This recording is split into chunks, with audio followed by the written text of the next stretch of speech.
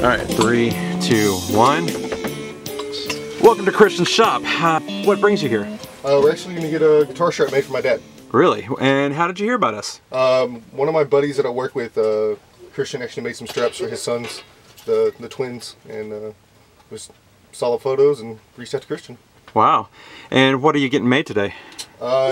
Doing a new strap, and I'm not sure what else yet. Anything special you're doing it for? Just give you some stuff to look it's kind of a gift for him. It's something that and because I think he would really like and really enjoy, and that would be cool to do for him. What kind of music does he play? A little bit of everything: country, rock, classical. Right on. Kind of plays. Okay. So what do you think out of all this do you like the most?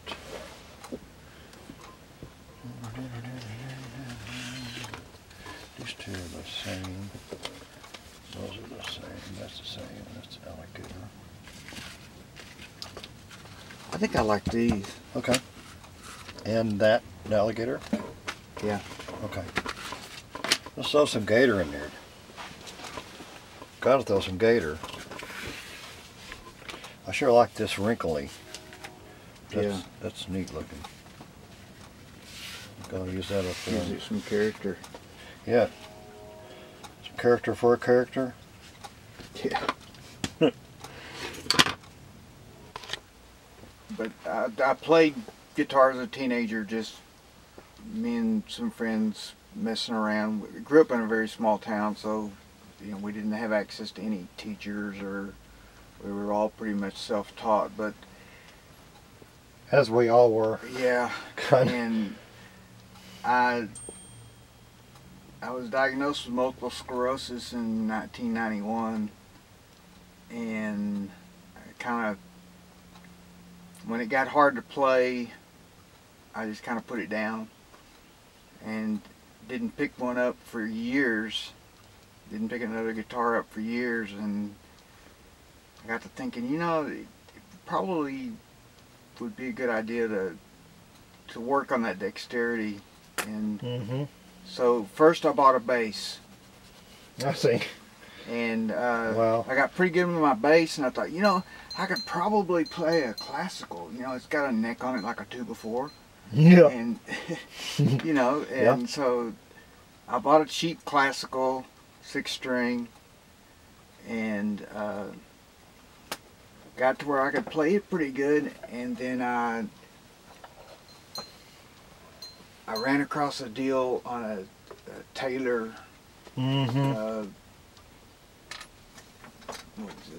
What is it? What's the 214? 214? 214 Custom Deluxe. Oh, wow. And so it's got the upgraded pickups in it. But it plays like butter.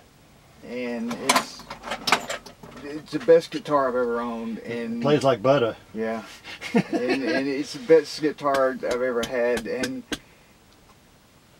I catch myself, I'll sit down every evening and in front of the TV with the TV on, and I'm sitting there playing guitar, and I'll play guitar for an hour and a half, and it has helped my dexterity so much.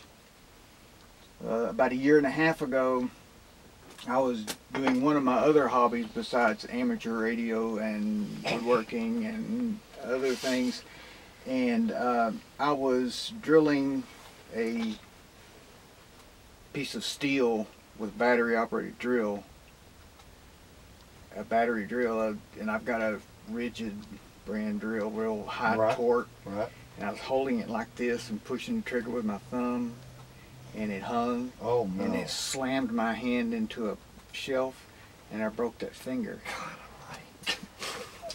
And I had 3 surgeries on that finger, and it still looks like that. Jeez. As straight as it'll go. So I had to learn to play the guitar over again. After 40 years of playing one, I had to start over. And I'm just now, after a year, getting to where I can change chords fast again and stuff. But because of the EMS, I have trouble with my little finger placement. Oh, okay. Muscle memory is just not there. Oh, I see. and like trying to play a Have you ever played open key? C7. I've thought about it. Playing I've tried slide? it once. Playing slide? Well, I've never tried playing slide. I've I'll tuned my show him guitar that. open, Yeah. and and tried it a little bit, and it was kind of awkward, and I retuned it and started playing. But that's the most frustrating thing is when I go to change chords and that little finger doesn't go where I want it to. But Yeah. I can't hold on to a pick anymore. Oh. The pick will just get all sideways and stuff, so I've started finger picking. Oh yeah. You like it? And I can finger pick with. I can't control this finger good enough to do it, and I broke this knuckle last year too. Man. But with three, these two fingers and a thumb, I can do pretty Well, he good. doesn't. Note is not in his vocabulary, is it? Doesn't give up. Never has. That's. All right. Well, let's cut the. It's like I've always said about him is, it's not something that's going to kill me. It's something I'm going to live with. Yep. There you go.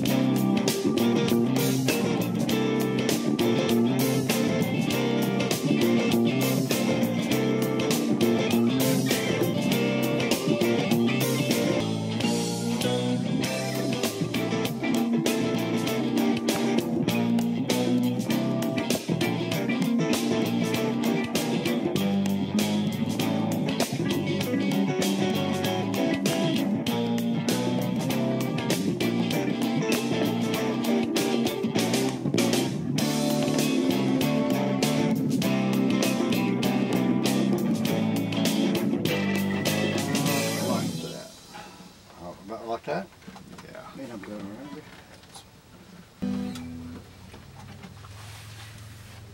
Here, hold that in for me. Yes, sir. And I think it might work.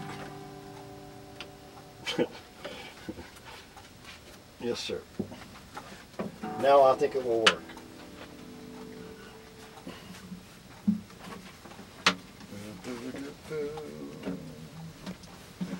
Papa don't know what to do.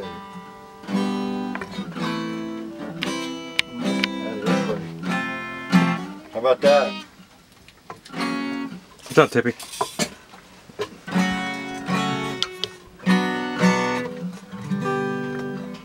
So, how was your first strap being made by Christian Brooks like? How was that experience? Amazing. Amazing watching him work is just the artistry involved in his abilities is just mind-boggling. I mean, just to take the pieces of leather and piece them together and make such a beautiful strap. Well, we really appreciate you coming out today and sharing some stories with us. I really, really appreciate that. It makes the day, you know, especially, you know, Pops. You know, the stories you've told me, and, you know, you didn't think you were going to be able to even play.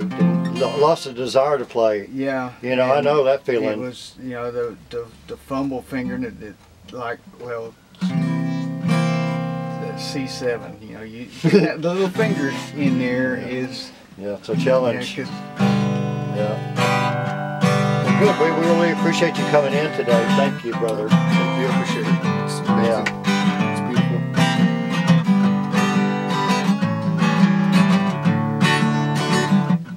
I'm gonna have to give me a Taylor. Guitar. Yeah.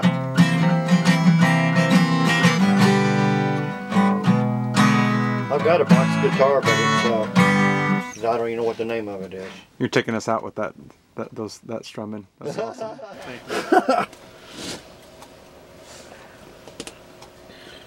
Been waiting for that laugh. What laugh are you talking about?